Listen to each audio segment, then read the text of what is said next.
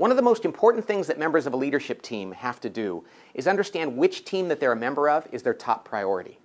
And in my model on organizational health, this falls squarely within the first discipline, which is building a cohesive team. So if you were to ask any leader in an organization which team was their top priority, the team that they're a member of that runs the organization, or the team that they lead, their department, many of them will admit, because this is very natural and understandable, they'll admit that their top priority is actually the team that they lead, not the one that they're a member of. It kind of looks like this. If this is the leadership team, and each member of this team has their own department that they run, it is very natural for this person here to put this team at a higher priority than the leadership team or the executive team. And as natural and understandable as that is, it's very dangerous in an organization.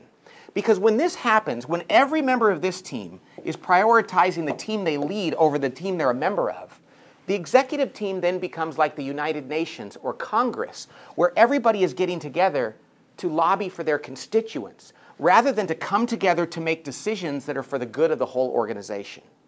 Now, when I confront leaders about this, one of their first objections is, well, how is that going to make these people feel when they find out that they are no longer my top priority?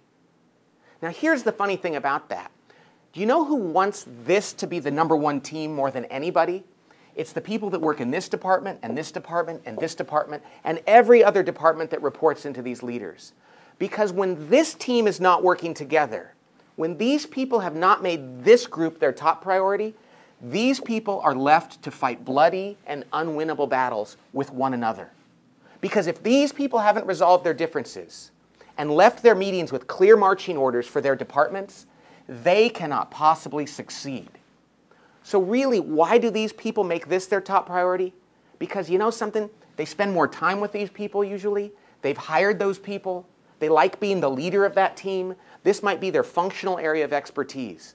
But they have to overcome that and realize that until they can come into this room, leave their departments behind, and become executives for this company and this team, they will never create a healthy organization.